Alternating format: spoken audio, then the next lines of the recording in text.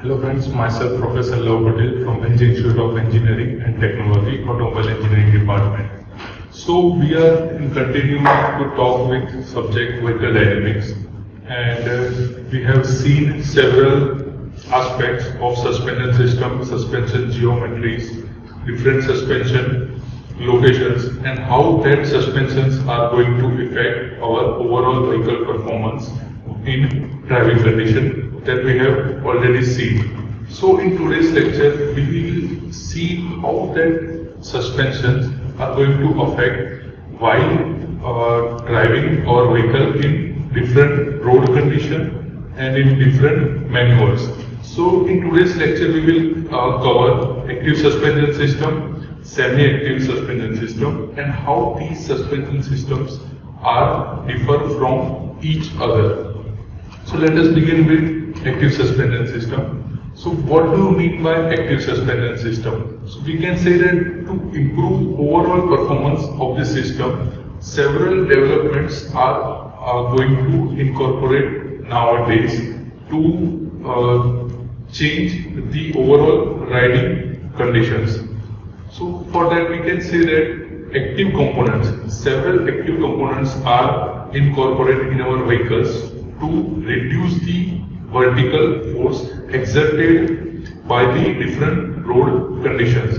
So we can say that in active suspension system, several different components are incorporated, and we can say that there are several types of active suspension system.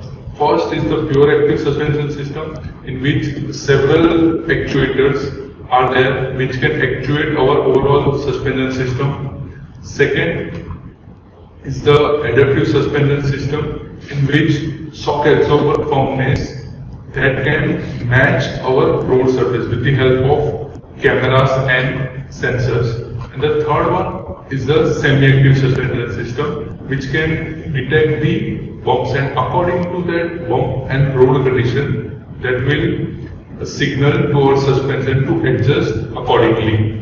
So here one animation is there in which you can see that the active suspension is mounted in right hand side figure, and in left hand side figure you will see that there is no active suspension system is there, and you can clearly see that there are vast difference while driving our car in such kind of road surfaces. Moving further, here one video is there in which we will see that how different road conditions that are going to affect our system, and this is a video of Audi system that will help to understand the different manuals. Here several components, we have already discussed that there are several components that we have to include in our vehicle to perform such tasks. So here several components are given, in which we will find separate batteries are there, different sensors are there. Also firmware is there, DC to AC converter is there, 12 volt battery is there. So several sensors and cameras are going to be in our such kind of system, in which active suspension or semi-active suspension system has been incorporated. So controllers are there, several controllers, individual motors. For 4 tires we have individual motors for front 2 wheels and rear 2 wheels. So individual controllers and motors has been there. So here different conditions has been performed by this animation, in which we can see that the roll reduction.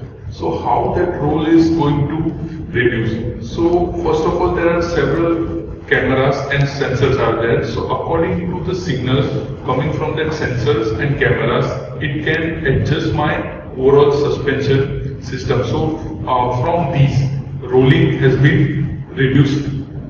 Also you can see that there are different road conditions, like different patches are there.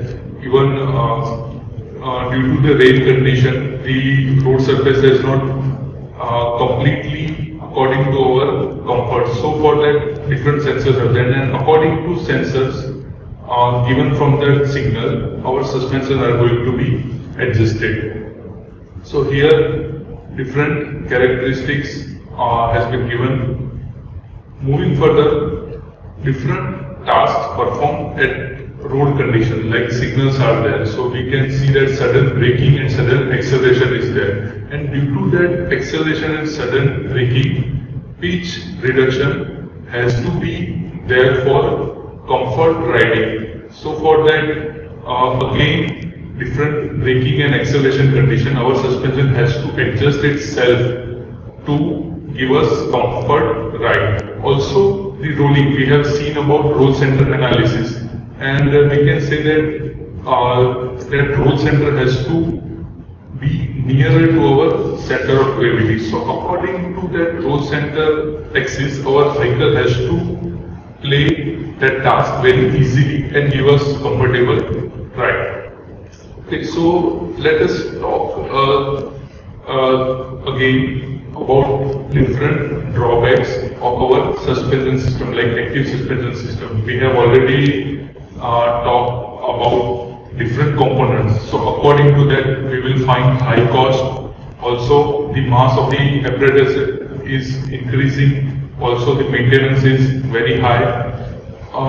Let's say about actuators. So we need several actuating systems, like hydraulic systems has been used. So we can say that the hydraulic system that is incorporated in our vehicle, so that is very, again, a difficult task. Also we have to maintain high pressure to suspend to actuate that system. So again, that is a big task. Next are sensors. To monitor different road conditions, we need different sensors and cameras. So again, these are very bulky systems, and that we have to put in our vehicle for active or semi-active suspension system. Also electromagnetic recuperative, so in which we will see that the individual tires are incorporated with electromagnetic motors that can take controls from their controllers, and according to that the speed is increasing and so on. So electromagnetic motors are there. So we have such huge amount of electrical systems that can easily give us fast response as well as regeneration of that power by using secondary batteries. So overall the performance are going to be improved, but with several drawbacks. Moving further, let us say about the semi-active suspension system. So we can say that the semi-active suspension system that controls the damping force of that shock absorber. Also semi-active suspension in our commercial vehicle, that is based on the adjustability of the damping characteristics. So we have heavy or commercial vehicle that can also has adjustable damping characteristics that will be very helpful while taking load. Moving further, semi-active suspensions are going to implemented by several types of control methodologies. So we have different controls that can control our semi-active suspension systems. Again, there is a video of semi-active suspension system, that how that system are going to incorporate in our off-road vehicle and how that is going to be give us very good performance characteristics. So here off-road vehicle is there, in which you will find several other components like controllers are there, spring, or we can say the adjustments are there. So in video you can see that there are number of adjustments in very several time components. So we can say that the reaction time is very less due to that controller, or we can say that effective controllers. So by taking such controllers, we will find such kind of performance, and you will find not jerky ride, very smooth ride even you are in off-road conditions. So these are about active suspensions and semi-active suspension system. So that is all for today. Thank you.